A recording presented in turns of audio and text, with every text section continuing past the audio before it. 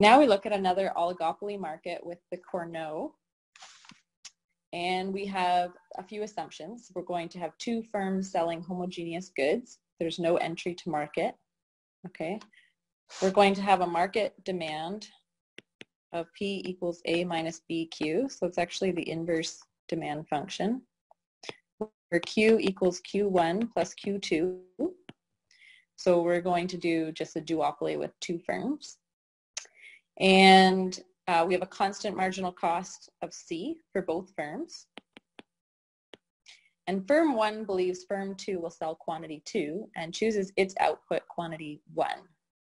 Okay, so we're looking for best response functions in order to get the Nash equilibrium quantity and price. We are going to show how this will end up being the market quantity. This will be the price. This will be an individual firm's quantity, and they're both the same. And this will be an individual profit for each firm, and they're both the same. As firm 1, we want to maximize our profit. So we're looking for firm 1's revenue less their costs, and that would give us profit. And then we're going to end up taking the partial derivative of the profit with respect to quantity 1 and setting that equal to 0 to get the maximum profit point. Okay, so we have the inverse demand function A minus BQ, and we're going to replace that big Q with Q1 plus Q2, which it equals. We'll expand that out. So now when we go and get our profit, we know profit equals revenue, which is price times our quantity sold as firm 1, minus our cost, which we're going to have as marginal cost times quantity 1. And then we can substitute in this equation for price.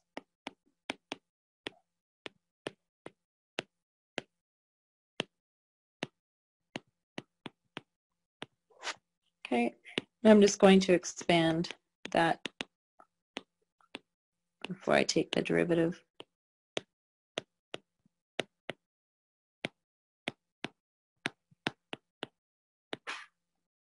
Okay.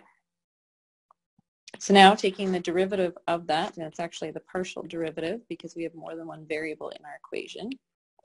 So we're just doing with it with respect to quantity 1, and then we're going to set that equal to 0. So taking the derivative of a-q1 minus b-q1 squared minus b-q2q1 minus c-q1, that was our profit from before. So taking the derivative, we get a minus 2b-q1 minus b-q2, so that's sitting in front of a q1, minus c. And we're going to set that equal to 0. And we want to isolate for q1. So we're going to put that to the other side. And just going to put all this still down. So now to isolate q1, we have to divide by 2b.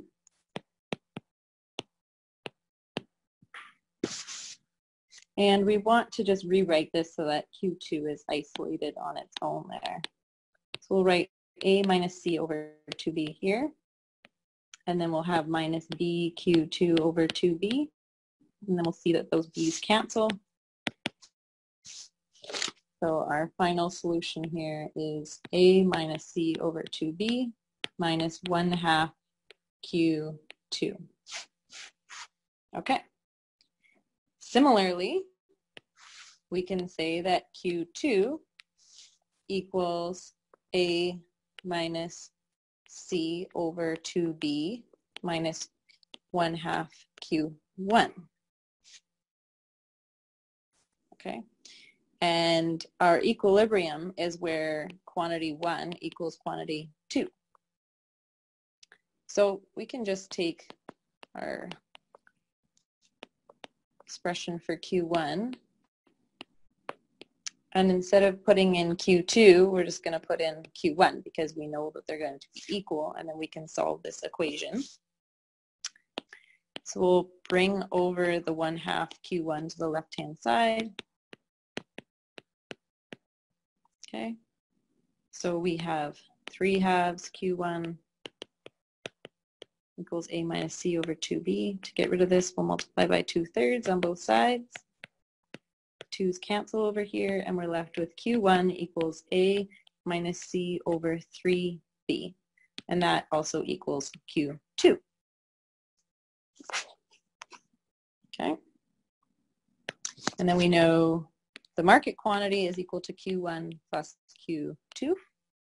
And since they're equal, we can just take one of those individual quantities and multiply it by 2. So we're just going to put 2 times A minus C over 3B. Okay, so we're going to take our inverse demand function and substitute in that quantity that we have for the market.